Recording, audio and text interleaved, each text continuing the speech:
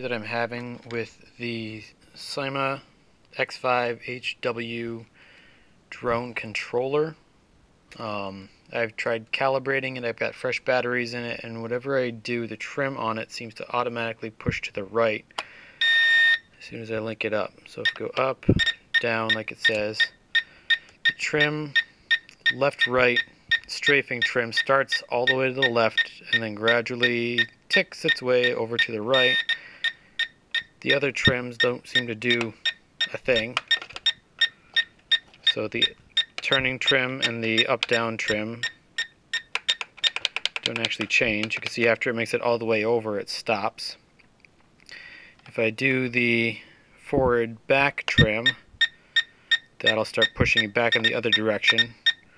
Doesn't matter which way I push it, so now I'm pushing it up. I can push it down, it does the same thing, it'll keep going left.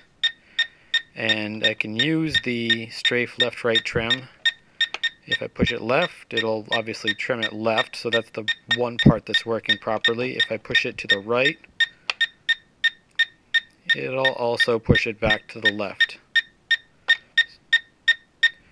So obviously I don't have this hooked up to the drone right now. You can see that it's not picking it up. And I have no idea what to do about it. I have tested the it's actually a tactile momentary button switch on either side of these behind the capsule here. Both of those are working properly.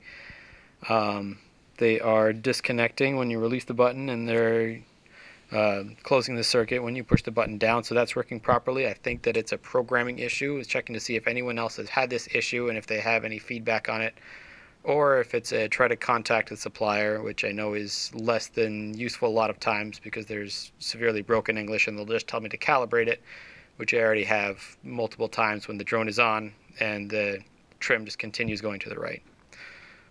Post any replies or comments you have on that. Much appreciated. Thanks.